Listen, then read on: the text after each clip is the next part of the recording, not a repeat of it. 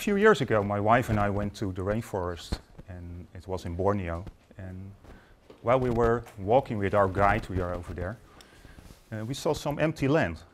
And as far as you can see, trees were cut, and people were busy planting palms for oil. And that is because we use that in our everyday life, in our products, in our food, our chocolate. And the trees are used for furniture. So I thought, can't we do that the other way around? And prevent this little monkey and his fellow friends to become homeless in a few years. So back home, I got that idea and it said, well, it's very strange that by cutting trees and polluting the soil, you add value. So I set myself a big goal. And I want to be the biggest farmer within 3 years in the Netherlands. And we want to use wasteland. And wasteland is land that is set aside, and set aside land is polluted, and it's not used anymore because of the economic developments, and building activities have stopped. And on this wasteland, we want to grow the most sustainable crop in the world. It's elephant grass. And from this elephant grass, which grows very fast, it takes out pollution of the soil, and it captures about 4 times more CO2 than a tree forest.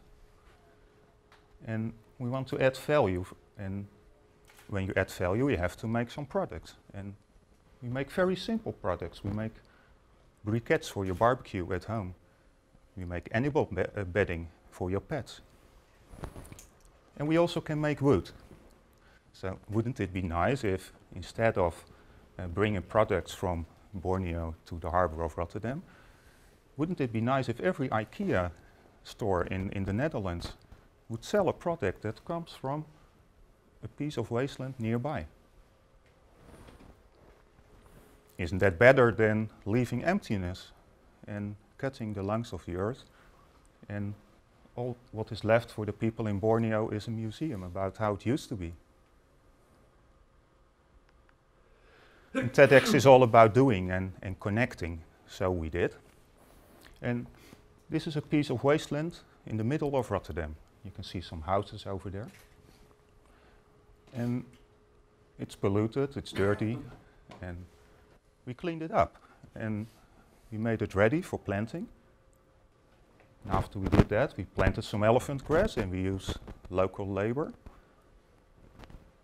And we saw flowers for bees.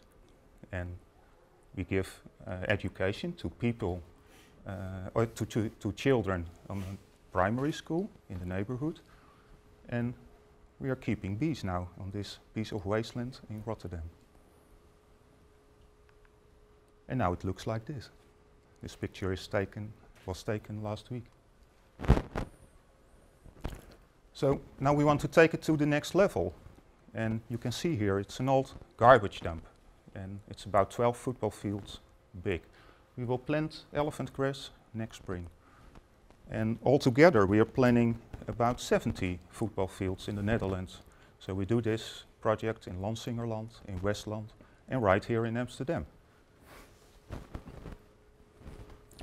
So let's make sure that we can make some sustainable products from nearby instead of bringing them over. And let's make sure that people can spend their leisure on green fields, tracts of wasteland, filled with flowers. And let's make sure that the monkeys in Borneo are not endangered, but wasteland is. Thank you.